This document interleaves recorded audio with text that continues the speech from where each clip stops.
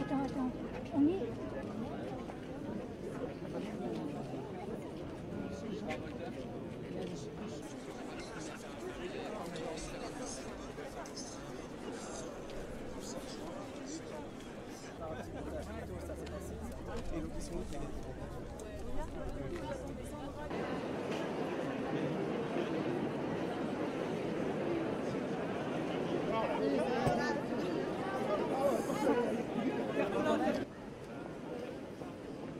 Cet octogénaire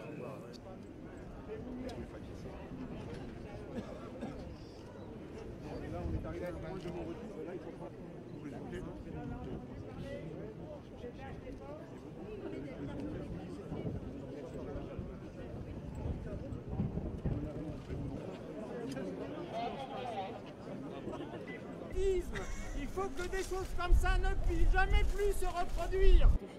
Ça me touche énormément, c'est sûr, parce que c'est sûr qu'il y a un lien très fort avec une femme de confession juive, mais qu'une femme âgée et qu'une femme en général, ou qu'un être humain en général soit assassiné en plein Paris comme ça peut que nous toucher, quoi. Je pense que c'est un sentiment naturel.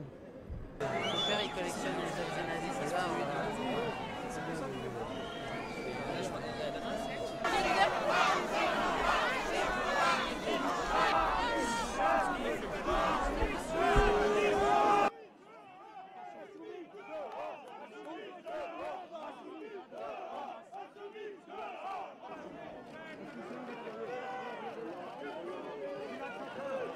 Regarde devant toi, regarde devant toi.